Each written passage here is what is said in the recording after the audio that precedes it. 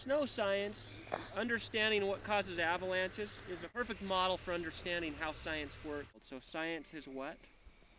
A way of knowing. Science is a way of knowing things. And that process, a scientific process, if you remember, first thing is you start off with a question. Our question today is, what causes avalanches, right? Second thing is they want to experiment and make observations.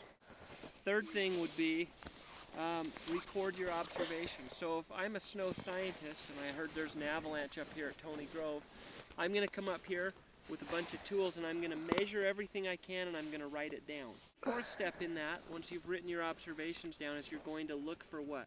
Patterns. Look for patterns in your data. And so if I'm a snow scientist and I'm looking at the aspect of the slope, which direction, if we're looking at this little slope right here, which direction does this slope face? iPad compass. Okay? Should be calibrated now. So it's pointing north is coming right that direction. So this slope then faces what direction according to the compass? North is that way, right? So it's facing north, basically, so we'll call it a north-facing slope. So here's our snow pit we've dug up here at Tony Grove. We have 65 centimeters of snow.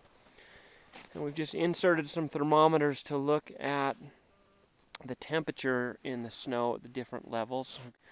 But if we take a paintbrush, this is our new snow that fell last night right on top.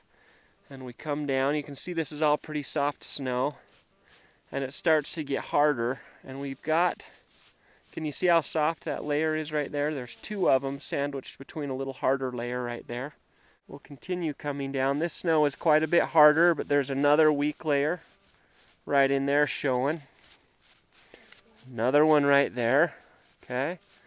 And looks like a last one down there. So these layers here,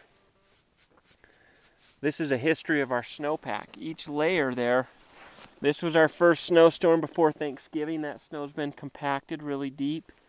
Okay, these are our next storms.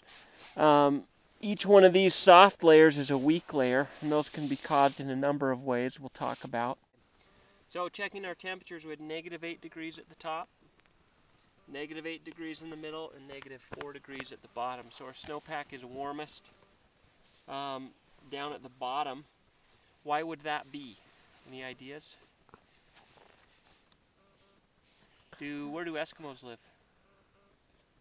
The coldest place. What do they build for houses traditionally? Igloos, right? Why? Why would you build an igloo? To be warm. To be warm. Snow is actually an insulator. So all this snow is insulating the little bit of warmth that's just residue from the ground. The earth has a little bit of heat. Not a lot here, but it's not going to be below 0, right? So a lot of times on a cold day, especially, the warmest temperature is going to be at the bottom of the snowpack. It'll be different, however, if we have a really warm day and the sun is beating on the top of the snow. Where do you think the warmest temperature would be? On top. On top. So there's 3 different ways heat can be transferred from one place to another, and we have all 3 of those at work here in our snowpack. Radiation is like little teeny bullets of heat that come from the sun to the earth. They travel in a perfectly straight line. Those can come down and hit the snow. A lot of them will be reflected because snow is what color? White. White. If snow was black, more radiation would be absorbed, right? Because black absorbs all colors of light. White reflects all colors. So you can get radiation can enter the snowpack as one type of heat transfer. Second kind is conduction. Right now, anybody feeling cold? Like if you put your hand in the snow, is your hand going to get cold? Yeah. That's conduction, when something's touching and heat is transferred either to or away from it. Okay? So if we get radiation hitting the surface and it melts some snow and that warmer water trickles down through the snowpack, that can warm up some of these weak layers by conduction. Okay? Third type of heat transfer is convection currents, and that's the idea that warm air or water slowly rises. The reason these areas here, those layers we exposed with the paintbrush are showing, why they're soft is they were formed in really cold conditions, so there's not any free moisture. And these layers, these weak layers, are preventing the layers on top from sticking together. Okay? And that's what creates a avalanche danger. This is a cool tool that I have for our next part of this experiment. This will measure, this scale here will measure how much water is in this tube. Is there any water in there right now? No. No water in there. Anyone got a water bottle we can pour some in? No. Will that work? Why? No. Because it has a hole. Yeah, the water will go right out. So if there's no water in here right now, what should it say when I put it on the scale right now? Nothing. It should say 0. This is called calibrating our scale. So I put it on there. Can you see that on the video there? Yeah. What does it say? 0. So is our scale accurate? It's Yeah. calibrated. Okay. So what this allows us to do then is take a sample of, remember I talked to you about our greatest snow on Earth? Snow falls about 10 to 12% water here in Utah. That's our new snow with some old snow. We've got just a couple centimeters of new snow, and it settles over time. But what's that reading right there? Can you guys see that? About 13. Right there, yeah, it's closer to 15% today. That top layer has done some settling. So in your journals, for the top layer, write 15% water. So if we had 10 inches of snow at 15% density, we would have how much water in the pot if we melted it? 15% of 10 would have 1.5 inches of water. Okay? We want our highest density layers on the top or on the bottom for stable conditions. On top. The highest density with the most water we want at the bottom. Oh. Okay?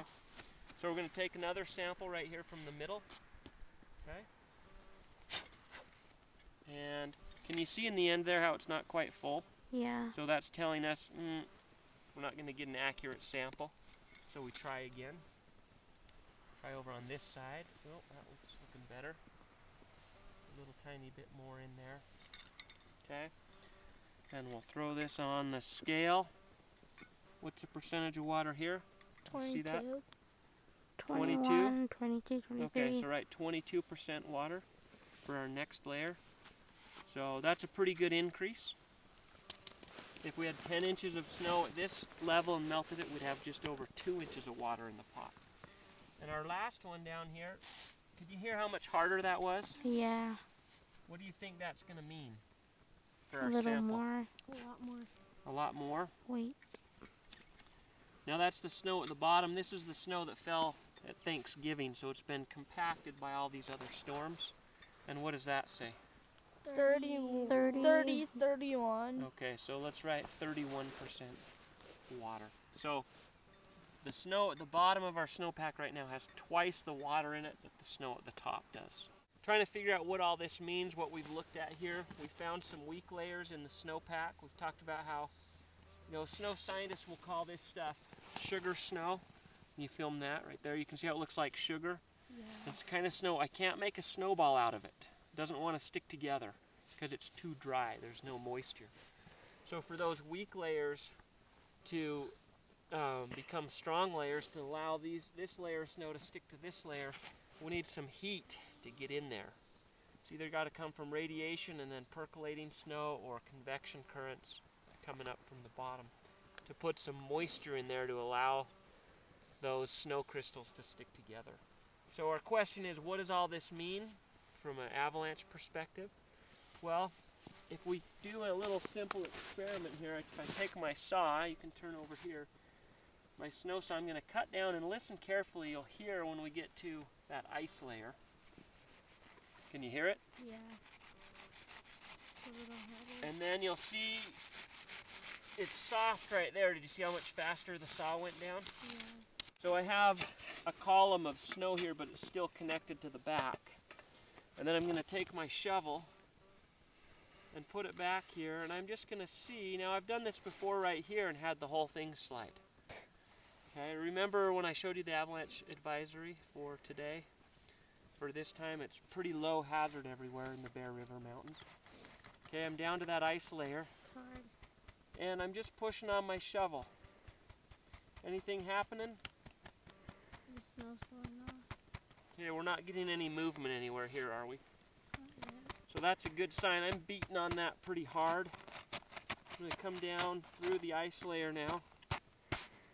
Okay, we got a failure right down here in that weak layer. See that soft snow? And if I take this, turn it upside down, boom, that's the weak layer. This is that sugar snow. Can you see that? Yeah. Doesn't want to make a snowball. I can't pack it together. That's the weak layer right there where I got a failure.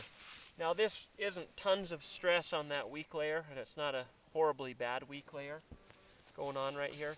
But when we get another, say we got 2 feet of pretty warm snow, a lot of weight on that, this will be a problem, and you'll read about that in the news. That's one test we can do. I had to apply a lot of pressure to get that to slide though, so it's still fairly stable. Put this in our snow junkyard, and we'll do one more test here. So I'm going to actually cut the back of the column this time. Hear the ice layer? Yeah. Cut, cut, cut. And then I'm going to cut the side here. And this is called a compression test. And what this test is trying to accomplish is, if we isolate a column of snow here and put some weight on it, what'll happen to that column of snow? Will we get a failure or not? So we've identified our weak layers. I put my shovel on.